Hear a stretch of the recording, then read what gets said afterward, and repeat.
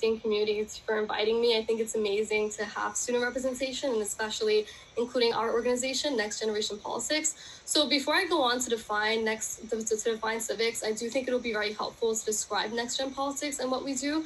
So we're divided into two parts. The first part are civics forums, where we basically have sessions focusing or honing in on a particular issue. It could be voter engagement, immigration, structural racism.